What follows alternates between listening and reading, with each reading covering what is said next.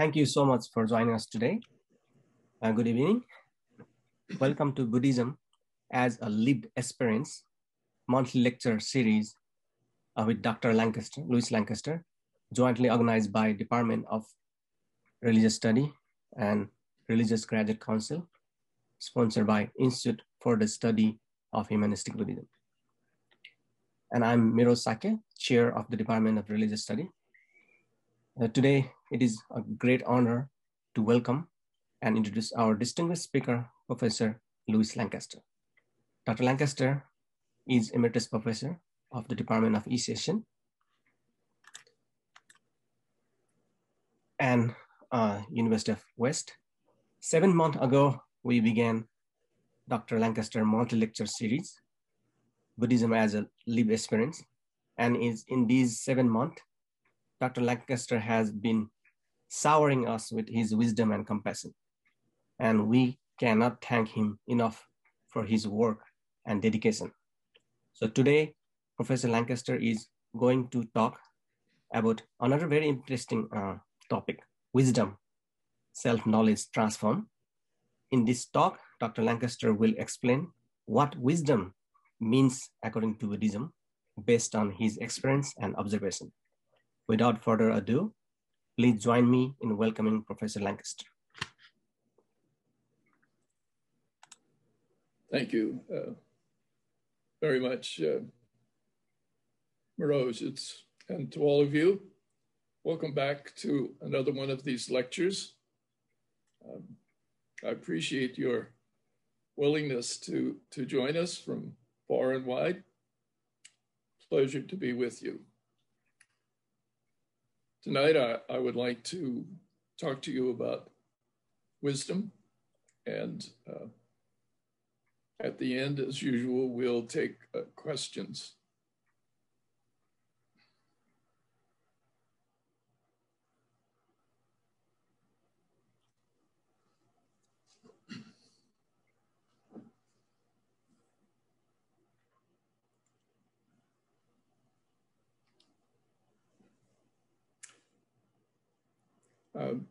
The strongest warning in Buddhist texts is about wisdom. The justly famous statement that wisdom is like a poisonous snake. If held the wrong way, it can bite and kill, gives a view of the teaching that is surprising. How can wisdom, one of the highest states of development, ever become so toxic that it can destroy us? And for me today, the important and crucial question is, can I give a lecture about wisdom and not fall prey to this dangerous aspect of it? And how can you, listening to the lecture, not take a wrong turn?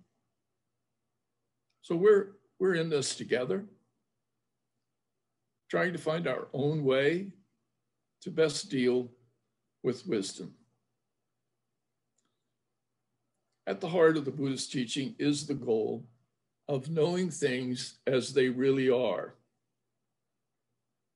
This is one definition of the word dharma, used to describe the message of the Buddha. It is the wisdom of knowing. So how do we go about this knowing, this wisdom? Well, we wish there was some way to get to this level of knowing with ease. A favorite story from childhood is about a wicked queen who had an enchanted mirror that could answer any question. The queen, who prized her own beauty, made a mistake one day and asked the enchanted mirror, "Who is the fairest of them all?" She was shocked and dismayed when the answer came back, "Not you." That is one drawback to having something that can tell us exactly the way things are. We may not want to hear it. A member of my family devised a test of mental agility and found out it could give an early indication of infection from COVID. He asked if I wanted to acquire the app and do a quick check to see if I was infected. My answer was, no, I don't want to know if there's nothing I can do to stop it. The knowledge would get to me soon enough. So am I brave enough to receive the information about the way things are? If I had an enchanted mirror in front of me, what question would I dare ask it? Well, I do feel that I have an enchanted screen, my phone. It's linked to the internet, which contains nearly 50 zettabytes of data. To put that in perspective, if all that data were put on former technology of high density CD-ROMs and lined up, they would create 275 circles around the Earth. So I can ask my enchanted screen, what is the temperature at this moment in Antarctica? It's minus 59, I just checked. The plane carrying my nephew from Los Angeles to New York is now over which state? Nebraska. Where am I? What address? Show me a picture. Where was my great-great-great-grandmother born in England? Gloucester. What are the chances of rain in the next 5 days? 0. No sage in the past could have had answers that are easily available to me right now. These are very safe questions, and I'm able to accept the answers of all of these questions without fear. But with all this information, I am not told how things really are with my life and the people in it. In fact, having so much information can distract me, keep me from thinking about the issues that cause me to fear. In one way, my enchanted screen not only fails to give me wisdom, it takes me farther and farther away from it. The Buddhist texts tell us that the way things really are is the insight that they are empty. We mistake the nature or reality of objects and images. So we think that our experience of something is identical to that something. But mistaking the reality can have significant results. It's a bit like driving in a large city without a map or GPS. If we take a wrong turn, driving more and more doesn't get us to our destination. In fact, the faster and longer we drive, the farther we are from it. So if we mistake the true nature of an experience, the more we try to understand an experience within that mistaken framework, the farther away we are from the reality. I think of the past, by which people understood the nature of the earth in relationship to the sun. When they took a wrong turn and mistakenly put the earth as the center, no matter how complex a system of thought they could construct, it never explained observed phenomena. It took a brave person to say, you know, the sun is the center of our system, and the earth is circling it. Now, of course, since then, we have continued to see wider and wider perspectives. And it turns out that our solar system, as crucial and important as it is to us, is not the center of the universe. We're trying to adjust to the reality that our solar system is just a tiny speck in a giant swirling mass of billions of suns. We're still searching for the way things really are in terms of our universe, and most probably an endless array of multiverses. Almost every time we have an idea, aha, now I know. My knowing turns out to be elusive, and it soon evaporates in the face of new information. Yes, I have 50 zettabytes of data.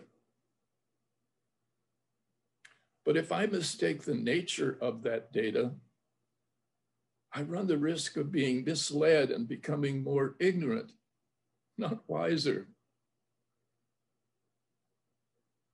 Isn't it ironic that sometimes the more information, the less true insight into the nature of our world of experience? The internet is now seen as a major source of misinformation. Billions of words and data are dominant in our lives.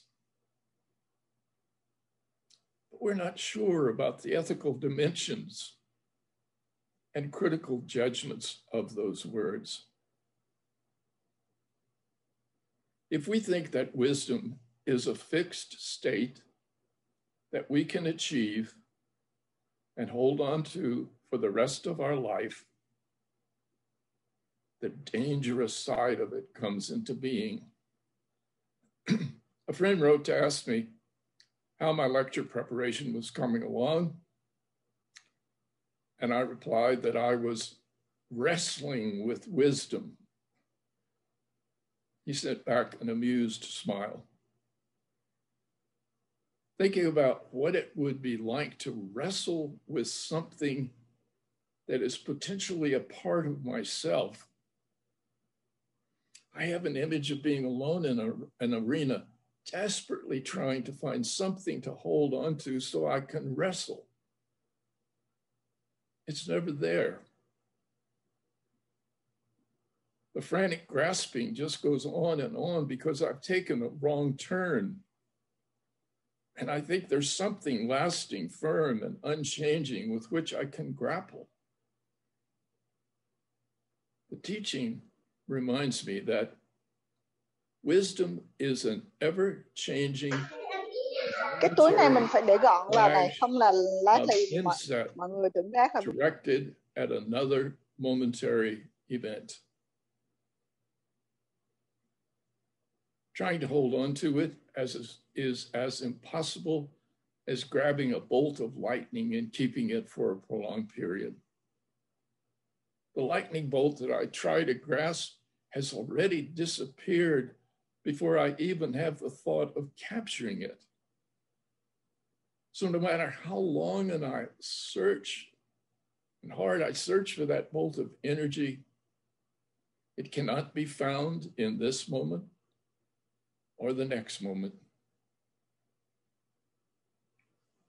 My attempt is like a monkey who is trapped because it's put its hand into a trap to grasp an orange. In the act of grasping, the fist of the monk, of course, is too large to pull out of the trap. Yet the monkey won't let go of the orange and is caught. I think of all the oranges I'm grasping. old hurts and angers, unwillingness to move on and lose my reward of being a martyr, judgment of others' actions, denial of things that frighten me, not wanting to experience what has been unexperienced, hidden from my consciousness in my life, seeking for safety when a courageous act is needed, living in fear of knowing things as they really are. I hold on to the orange, the hope that if I could just find wisdom, control it, glory in having it, have the pride of accomplishing such an acquisition.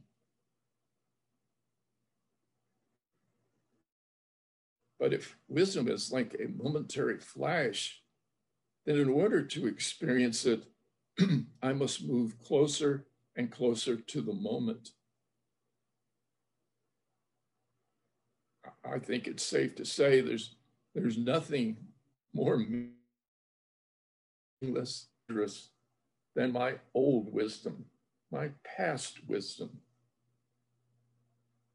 When my children were growing up, I always felt that they were 2 steps ahead of my parenting skills. When I had finally perfected how to deal with a 14-month-old, my child was already a 15-month-old with different needs and different behavior. It was not productive to use my knowledge of the younger age to deal with the current age. Living in the moment, easy to say, but actually doing it is quite another thing. In the past, a fellow scholar in my life was someone who troubled me and caused me to be rejecting. Opinionated, arrogant, egotistical were just some of the thoughts that raced through my mind when we were together. And then one day at a conference, he came up to me and was subdued. And I felt that he needed to say something. It was a big something. His father had died that day. A father who had him tested for aptitude as a young child. And finding that he only had normal ability in the field of his father, he was no longer of much interest to his parent. From then on, he was seen as deficient, even retarded, and was treated with disdain. In that moment, my view of him was transformed. I loved him for what he had become, a leader in his own field. Overcoming cruel rejection, he had made himself into a productive contributor. I fully understood the arrogance, the egotism, the demand for recognition. This was a lesson for me to learn. To know things as they really are is essential. Not just knowing universal and cosmic things, but the reality of that very moment. In the case of my colleague, when I came to have a new understanding of him. Wisdom is tied to all the fleeting encounters we have every day. It takes focus to keep in mind what I know and what I don't know about the interactions that mark daily life.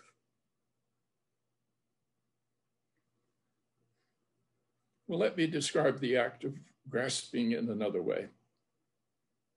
When we stream a movie, sometimes and often at crucial moments, it freezes. And I'm left with a screenshot. It upsets me because the screenshot, while a part of the narrative of the film, does not tell me what's going to happen next. There's no further information to be gotten from staring at the frozen image. But in a way, that's what I want from wisdom. I want to become wise and then freeze the screen and be forever wise. But however, like the frozen screenshot, that moment when I was fully aware of the way things are with my scholar colleague was something for that moment. Now, he was still arrogant and egotistical. And while I had a different framework for viewing and experiencing these acts, it required me to be aware of each moment in his presence. Well, let me reassure you, life doesn't stop.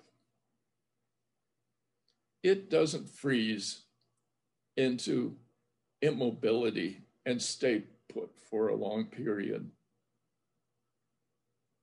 I may try to hold on to my orange of a special moment of insight, but the attempt to grasp and keep it fails. My conclusion is that wisdom has to be like life. It has to stream with every new moment. As I said, knowing things as they really are is complex, demanding, ever-changing. Much energy has to be given to reminding myself to let go of the current orange, give myself the freedom to move forward toward that wonder-filled moment of the future. So we don't have to worry that life can be frozen. It moves in every moment and without any obstruction. I just need to be ready to go along on the ride, to be more aware of the passing moments that make up experience. So I think I can write back to my friend that I'm hoping for the moment when I can stop wrestling with wisdom and just be at one with the flow of life's experience. I love the words of our young poet laureate at the recent inauguration when she said, "If you can't see the light, then be it. If I can't capture wisdom, can't wrestle with it, can't freeze frame it, then perhaps there's a chance for once in a while, I can be it." As I prepared this talk, I was at the same time teaching a course at the University of the West dealing with the primary text of The Perfection of Wisdom. And in this text, I pointed out a passage where the disciple of the Buddha, Shariputra, expresses his understanding of achieving high states of spiritual development. Now, in that text, Shariputra is not always wise and often expresses a common mistaken notion of the teaching. After hearing about the bodhisattvas who achieved insight and wisdom, he remarks, we know how hard it is for a bodhisattva, how hard it is for anyone to attain a high state of wisdom. Just look around, he said. How many important enlightened ones do we see? Very few. That, said Shariputra, is proof that it's a difficult task and one that most cannot master. Well, to his surprise, he is informed. The Buddha does not teach something that is hard to understand. What he speaks to us is easy to realize. As I read over my talk for tonight, I realized that I had done it in the spirit of Shariputra. I've described to you something that is difficult, hard to achieve, hard to hold on to. And I thought, should I discard all that I've written? My colleague was still arrogant and egotistical.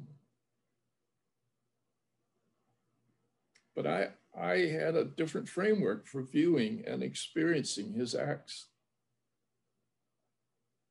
As I thought back to that event with my colleague, I realized that at the moment, I understood his situation with no effort at all.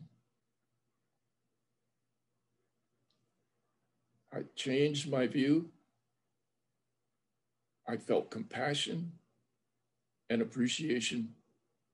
It was completely easy. It was easy. This has reminded me of the experience of being a grandfather and how much easier it is than being a parent.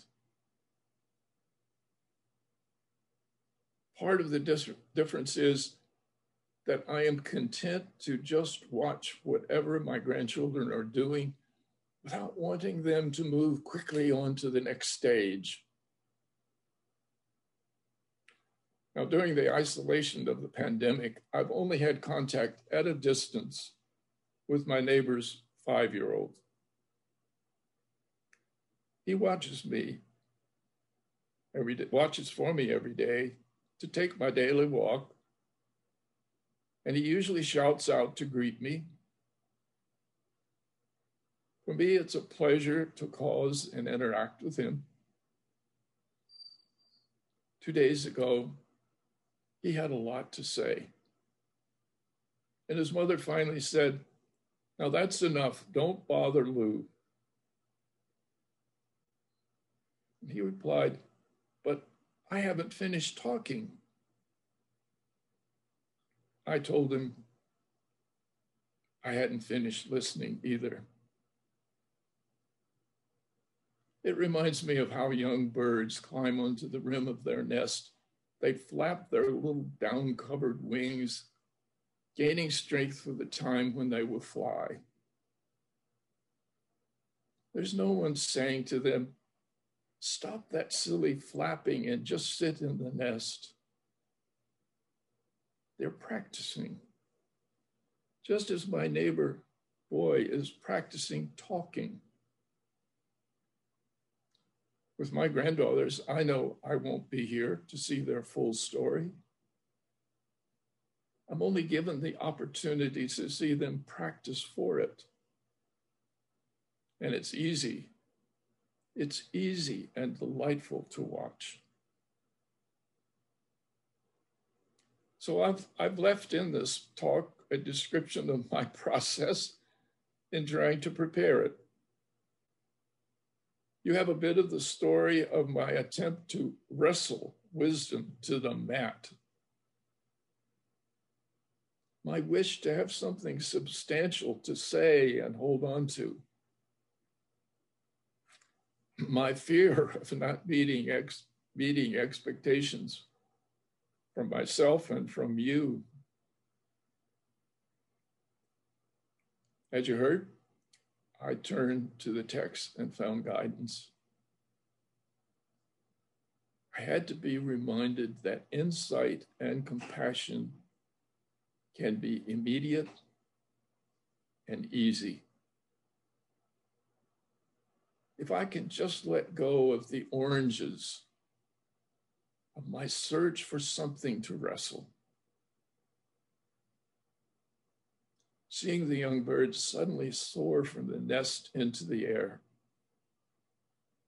taking flight with ease, it's probably all I need to remember about wisdom. When the right conditions are in place, wisdom and compassion arise without barriers. This wisdom is not dangerous, not toxic, not even difficult. It is for sure nothing that I need to wrestle. Thank you very much. We'll stop and take some questions. Thank you, Lou, for the wonderful lectures. Wisdom is a very important topic in Buddhism, and it's one of the very difficult and to understand. So now we're going to begin our questions session. So if you have any question, you can type in the chat box. I will put forward this your question to Dr. Lu. So I will begin with my question first. So it seems like when we study the Mahayana Buddhism, the wisdom, the emphasis on the wisdom from Nagarjuna to Chandrakirti it changes, right? In Nagarjuna, they put too much emphasis on the wisdom aspect. And when we read Santideva or Chandrakirti, so both of them, they put emphasis on compassion as well as wisdom. What is your take on that shift? Well, if I go back to my experience with my colleague, when I really had insight about why he was the way he is, without any barrier, I had compassion for him. I think we all would. How can you not have it? Somebody who is mistreated, somebody who his life has been under such stress from the very person who should have been his greatest defender and supporter. So insight is followed by compassion if it's real insight. And it happens easily. You don't have to make yourself be compassionate if you have an insight into the way things really are.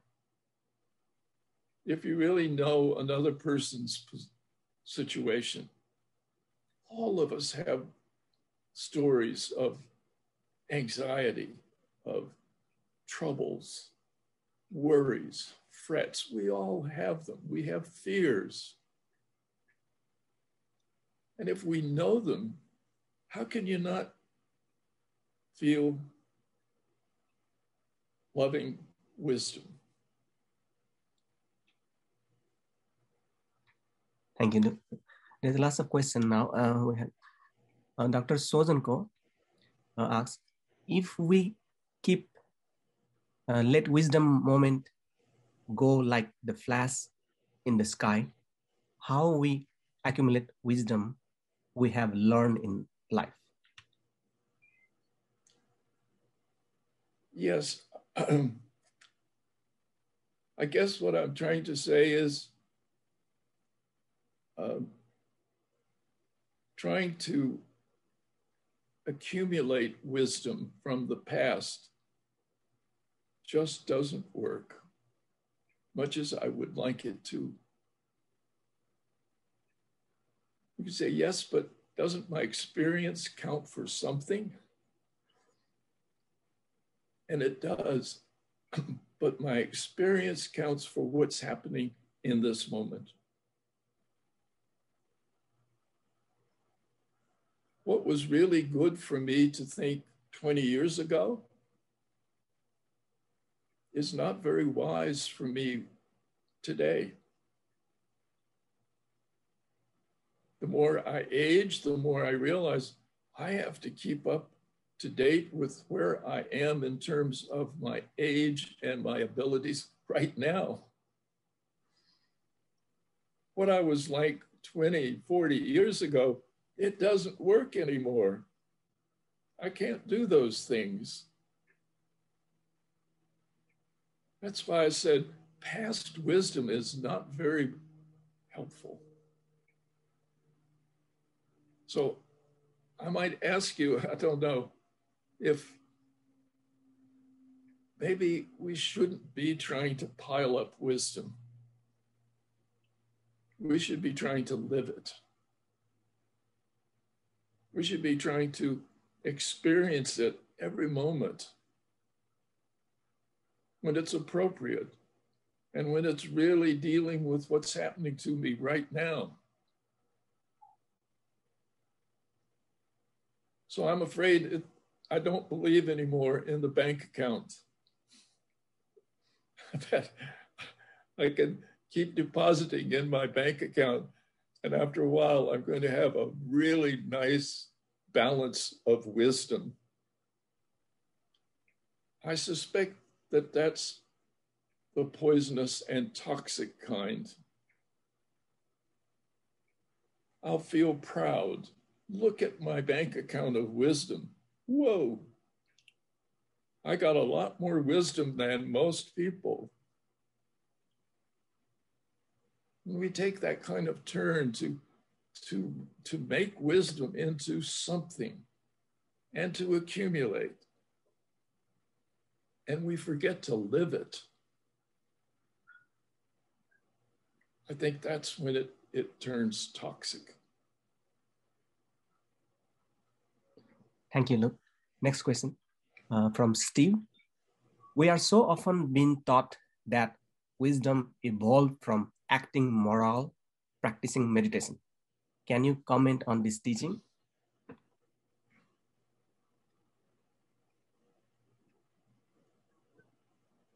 Well, to know things as they really are, sometimes it really helps to meditate. That is, you clear your mind of a lot of the chatter. You focus on what's really happening. But if the meditation takes me away from my life, so to speak, then there would be a question about whether or not it's giving me the ability to live life with wisdom. I think that for me, the issue is, yes, I want to do right.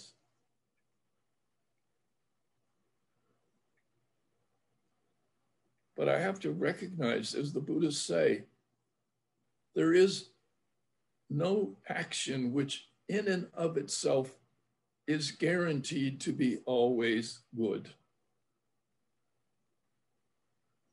No matter what action it is, it can turn toxic. I can give to the needy, and I can begin to feel superior to them. And I can begin to feel really good about myself because I'm doing it. Then the giving has turned toxic. So how can we have a situation where we recognize that what I really need to do is the right thing right now. Right now. So I'm doing my best to tell you what I think and what I believe to be the case right now. But I warn you, please don't put it in the bank account. Don't freeze it.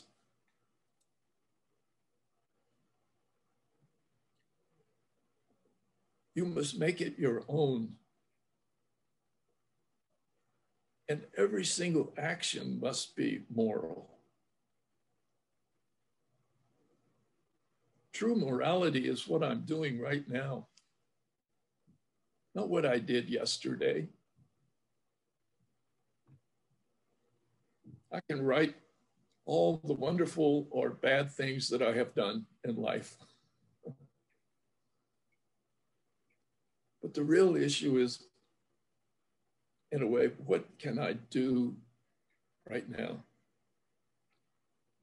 So, yes, meditate, clear the mind so you can focus on what's happening right now. And do acts which do no harm right now. Be aware of what act would really help somebody, not which would make you feel good. What would really help that person? What's really going to help a child? Not what will make me feel better. And yet, there's nothing wrong with feeling better. There are times when it's good for me to feel better about myself.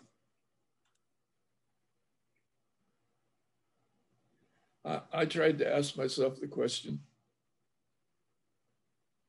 if I could ask an enchanted mirror to tell me about myself, what would be my greatest fear? What would be my greatest worry if I looked at the mirror and said, mirror, mirror on the wall, tell me, what is my life really like? What have I really been like? And I fear it. And my fear is that the answer would be, you could have been so much more if you could have overcome the fears, the angers. You could have been more. That's the one thing I fear the most. What am I to do if I felt I could have done a lot more?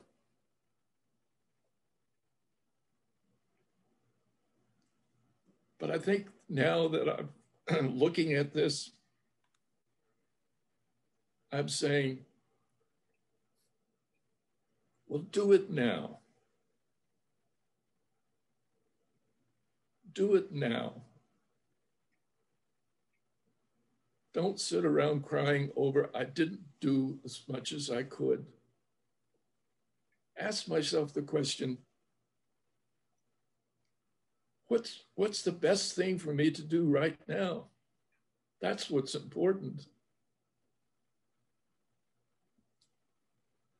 That's why I love to talk to my little 5-year-old neighbor boy. He shouts from his house in his room when I walk by. And when he said to me and to his mother, I'm not finished talking, at that moment, it was really important for me to respond to him.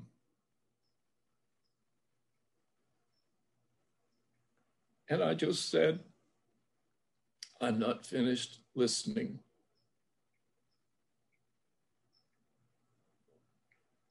That's more important than going back and saying, well, 20 years ago, if you'd just done this and this, you would have been so much more successful. You would have done so much more. You would have helped so many more people. Forget it. Just forget that. Thank you, Lou. Ask yourself the question of what you're going to do when a 5-year-old says something to you. Are you ready to respond? Thanks. Thank you. Next question from Pasco. Can you please explain sunyata, emptiness, and tathata, suchness? Tathata, suchness. Yeah. Those are very hard questions, you know.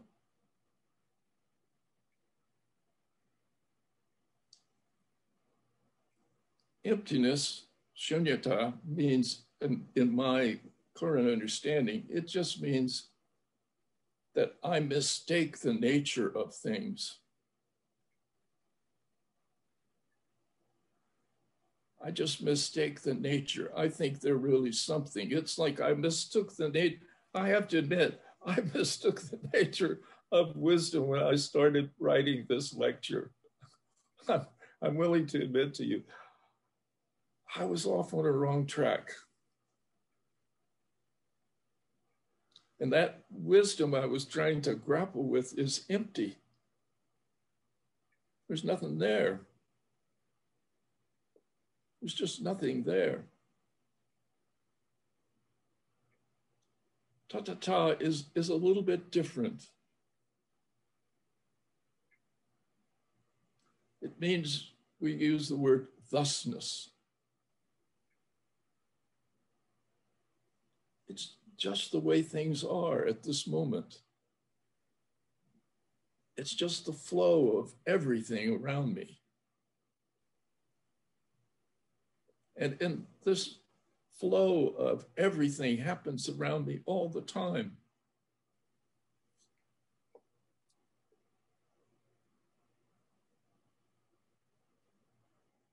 I have to say that I've changed my mind about the Prajnaparamita Sutra.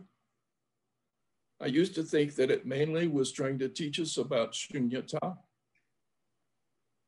I've changed. I think it's trying to teach us about tathata, thusness.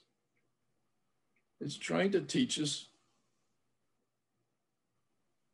what is it that is myself and everybody else around me and the world and the universe and everything. What is it? What am I? What's happening? And I'm just a part of it. That's why it's so hard to see. It's both, it's myself and everything else. And it's happening with rapid speed. And somehow I have to learn how to ride it.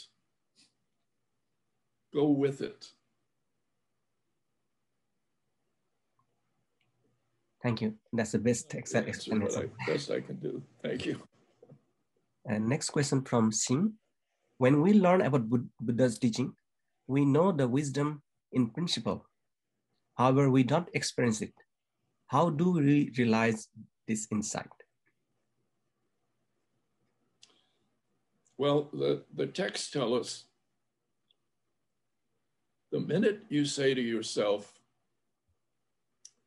I am now approaching wisdom, you're not.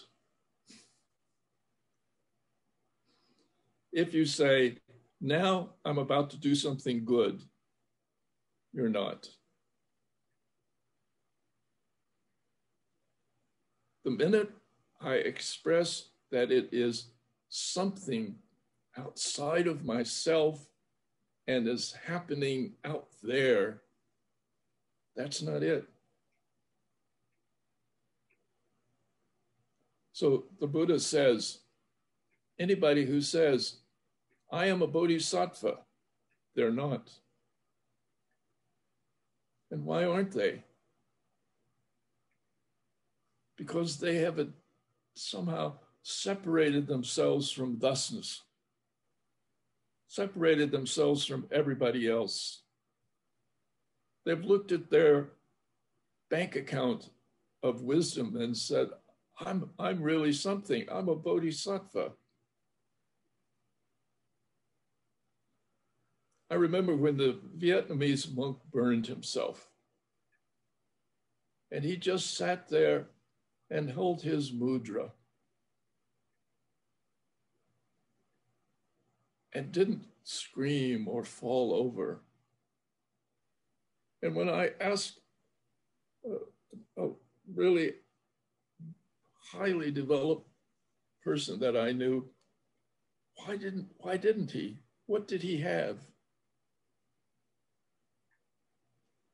And he said, he never once thought, I am on fire.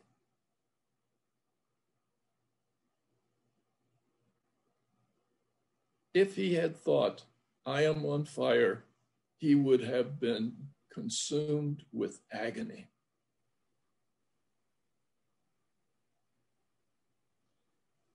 So we have to learn somehow to live without saying, I am, or this is what's happening to me. Now look at me, I'm running, I'm walking, I'm eating. Thinking about it is different than doing it.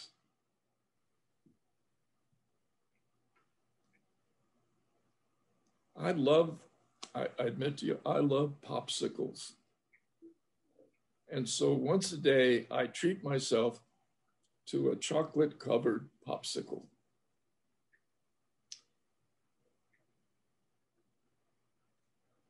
But I have to stop myself from saying, I'm eating my popsicle,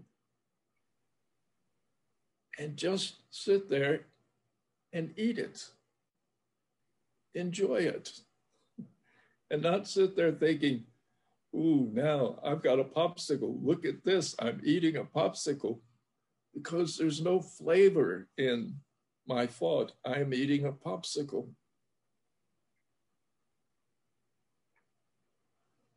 When I was young, before I learned to swim, I went to a swimming pool, and I did everything that I was like 6 years old. I dabbled my feet in the water, and I did all of this, and I waded in a little bit of it. And then as I was walking along the pool, I slipped and I fell in the deep end, and I sank into the water.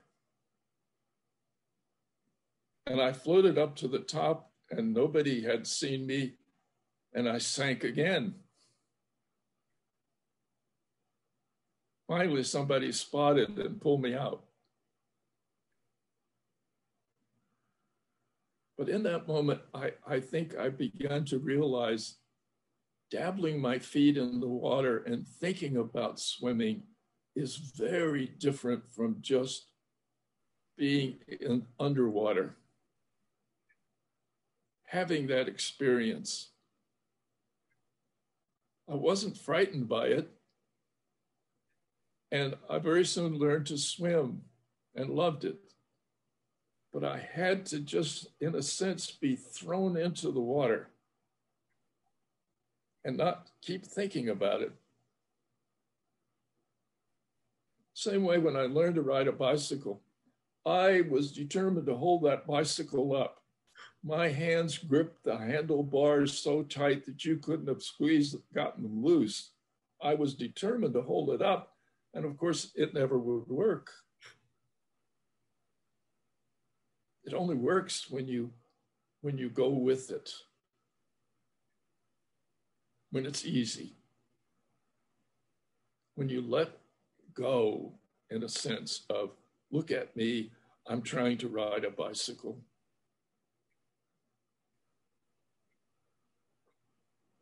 Thank you. Thank you. So we have two more questions. Next one. Is meditation the only way to realize wisdom? Any other way to sharpen our wisdom? From Chia Moon.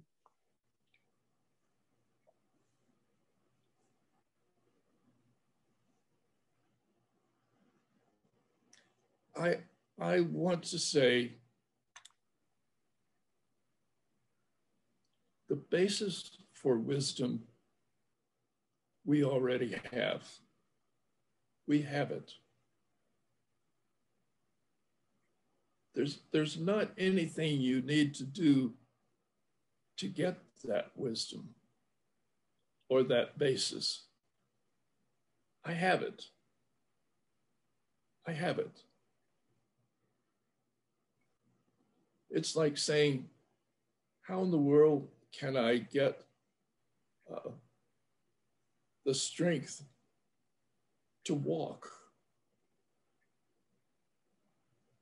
How could that little bird learn to fly?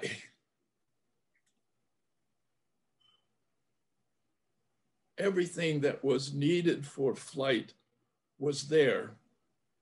The basis for flight was in the bird already. And when the bird finally jumps off the nest and spreads its wings, it can do it. So I worry a little bit about the question, and I don't want to make light of the question.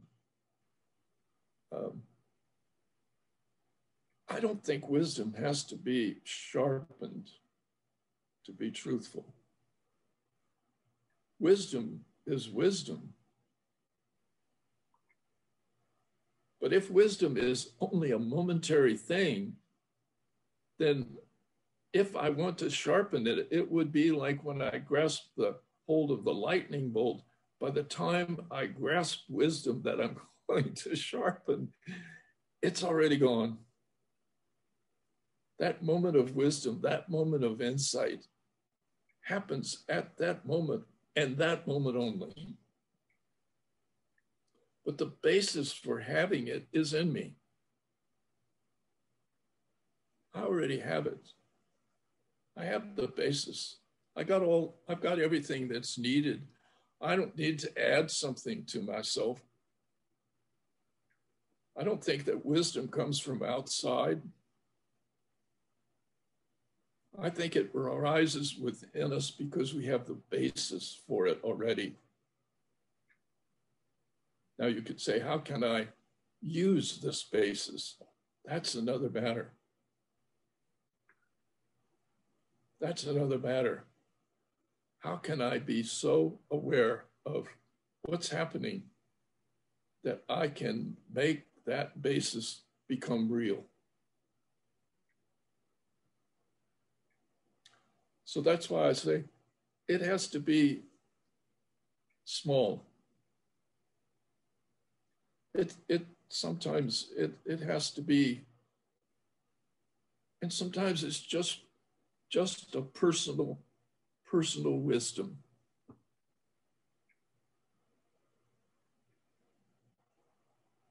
When you get up in the morning and you have your first thought, that can be your wisest moment.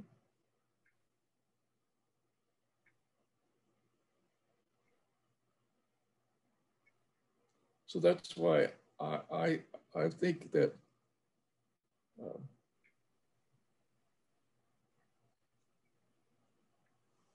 wisdom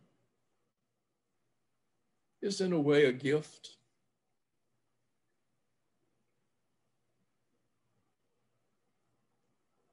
It's been given to us. And the compassion that arises from wisdom, it's a gift. It just comes. I don't know why I have compassion. When I talk to my little 5-year-old neighbor, why do I feel compassion for him? It just comes. The basis is there. Can I let myself feel it is a big issue. And when I feel it, can I let it go at the same time? And I don't put pressure on him.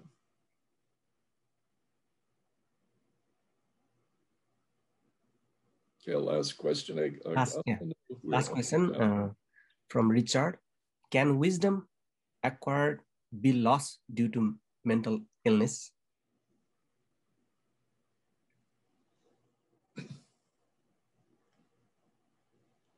I believe that they're almost identical. We have within us the basis for so-called Buddha nature. It's there. Just like wisdom, the basis is there.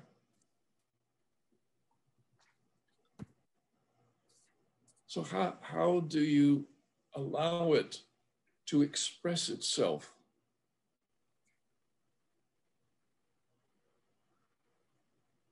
And it's not, as I tried to do, I'm going to wrestle with it and make it come into existence. It's the opposite.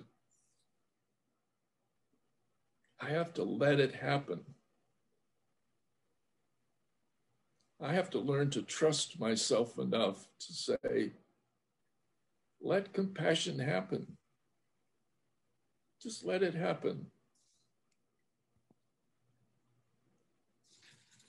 Let the wise thought, let it happen. Don't be afraid of it. Don't try to suppress it.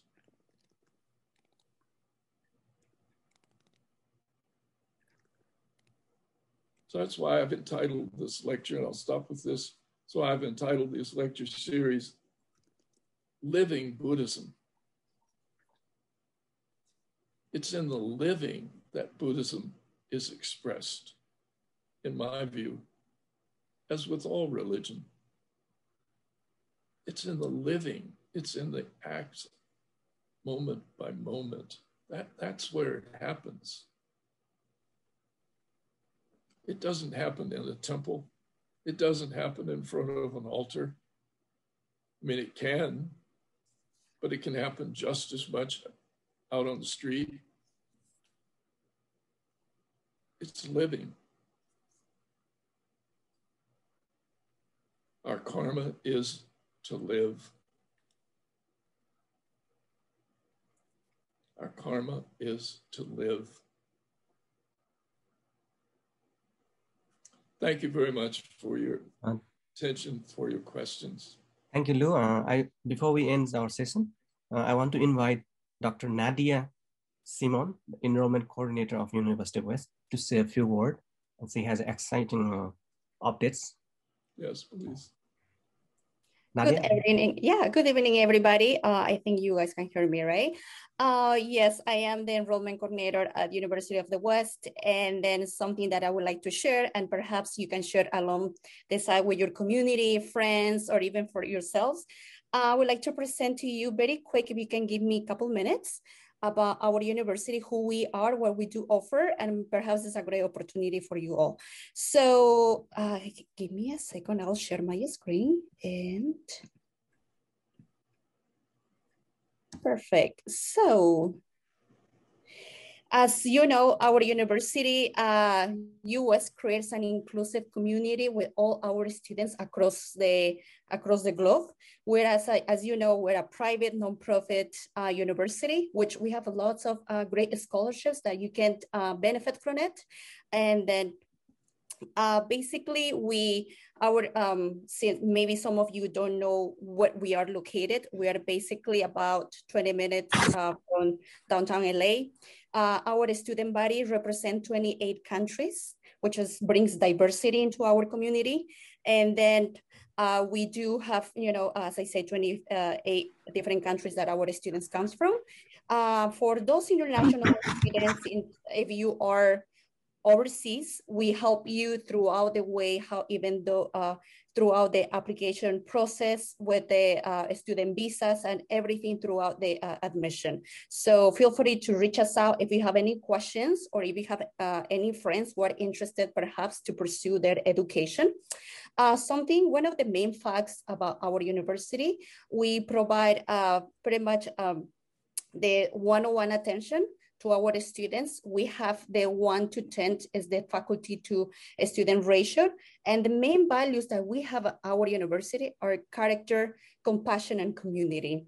So a little bit about our programs that we do have. We have undergraduate, we have a graduate programs, and including the doctoral programs.